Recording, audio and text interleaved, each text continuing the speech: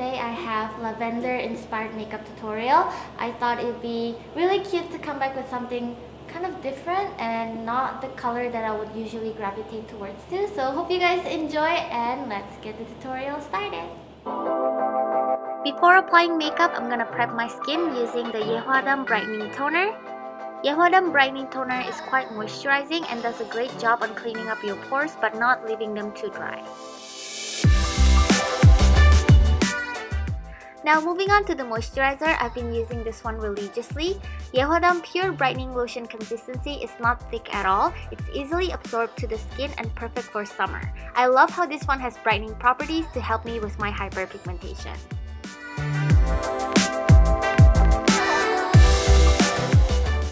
Done with skincare, now let's dive into foundation. For today's look, we're going to use the Ink Lasting Foundation from the Face Shop. They come in two different products, the cushion and also the bottle foundation.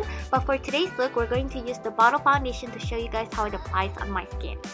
I noticed that this foundation has semi-matte finish and also has medium to full coverage. The texture doesn't feel thick at all, it blends in like butter. And to apply this foundation, I'm going to be using the pink sponge puff, and for more matte performance, you guys can apply it dry, but for me, since I have dry skin, I usually soak the puff with water and then use it to apply the foundation.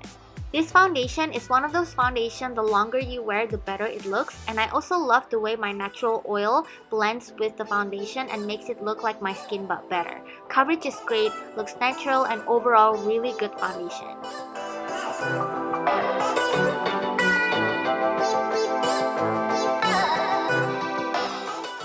I think I've been living under a cave for all these years because I recently discovered the Face Shop eyebrow pencil and I've been obsessed with it. It is so easy to draw, really easy to work with, and lasts all day.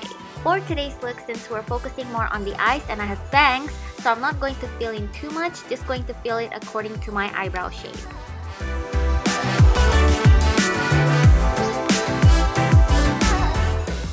Since my hair is a lot brighter now, eyebrow mascara routine is a must for me, so that my eyebrow doesn't look awkward, and I've been loving this Designing Brow Cara in color dark brown. They're so pigmented, so if you have very dark eyebrow color like me, check this one out. All-time fave. To set my makeup, I'm going to apply powder, and this one right here is finely milled, and I love how it's pressed because it can be carried around everywhere, especially for traveling. I'm just gonna lightly pat it and apply this onto the side of my face. I have short hair, as you guys noticed, and I love applying it on the side of my face so that my hair doesn't get sticky onto the foundation. So make sure if you guys have short hair like me, apply it on the side of your face first, forehead if you have bangs, as well as T-zone area if you guys have combination skin.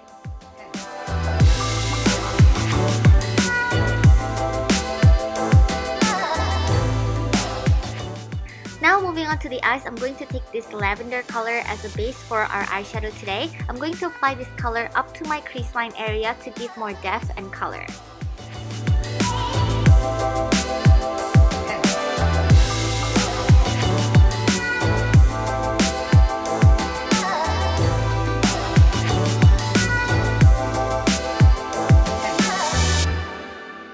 I'm going to come in with dark purple color eyeshadow and apply this on the outer V of my eyes to give more definition.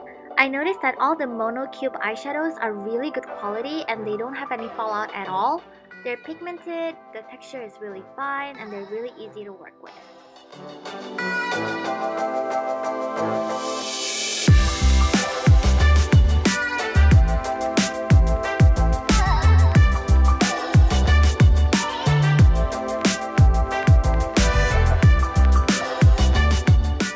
To line my eyes, I'm gonna use this Ink Graffiti brush pen liner in brown. I'm gonna start from the outer V to create a wing liner effect. I've been loving the subtle cat eye wing eyeliner look because it gives off that really cute but at the same time a very sexy vibe, so I really like it. Slightly more mature but still cute. By using brown color eyeliner, it helps to make the look more softer, so if you guys want it a little bit more edgier look, I would recommend using a black eyeliner instead.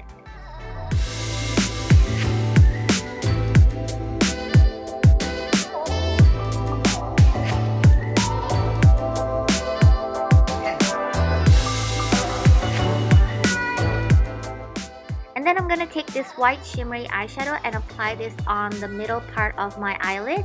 I like doing this because it helps to give more dimension to the eyes and make the eyes look a little bit more fuller, but at the same time more romantic because it has this sparkle and the shimmer, so it really looks good when the light hits on your eyes. I also like applying it on the inner corner so that the eyes look brighter, and also my aegyosa to look younger, of course. To connect the wing eyeliner, I'm gonna take this brown color eyeshadow and apply this on the lower outer V. By doing this, it will help your eyes to look a lot more bigger.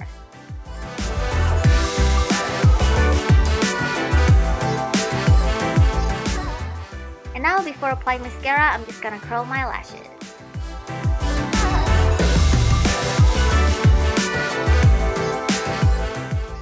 To curl my lashes, I'm gonna take the 2-in-1 curling mascara. This is one of my favorite mascara of all time at the moment, especially from Korean drugstore brand, because this thing is amazing. Not only it volumizes really well, but it holds curls, you guys. It holds curls for a long time, and I mean, look at that, you guys. It gives your lashes drama. It literally looks like you're wearing falsies. I love this, and it has two types of mascara here. It has a slim one, it has a big one. I usually apply the slim one first and then top it up with the big one later. And the cool thing about this product, it doesn't clump at all. For blush, I'm gonna be using two blush today from the Marble Beam blush collection. And first, I'm gonna take number 3. This is a beautiful lilac purple blush color. I really love how subtle it is, so I'm gonna use this as a base.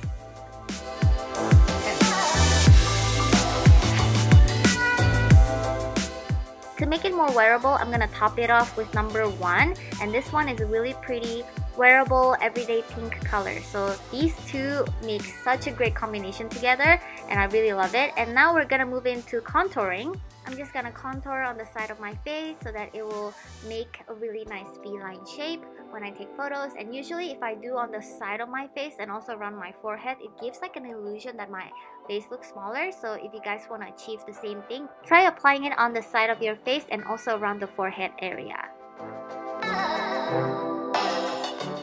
Last but not least, I'm gonna take this flat velvet lipstick in color PK01. I'm gonna apply this color all over my lips as a base because we're gonna come in with another color later to create a gradient effect. This color is a really pretty mauvey pink color, definitely very wearable for day-to-day basis. If you guys are looking for something really wearable, pigmented, but at the same time it lasts you a really long time, I would highly recommend you guys to check this one out. They sent me the entire color, but this one is my favorite along with the next one. Lastly, I'm gonna take this color in PK02, Be My Pink. I love this color so much. It's really pretty fuchsia pink color, and it works really well together with the previous one, which is PK01. And I also love how this lip color complements my eye makeup really well.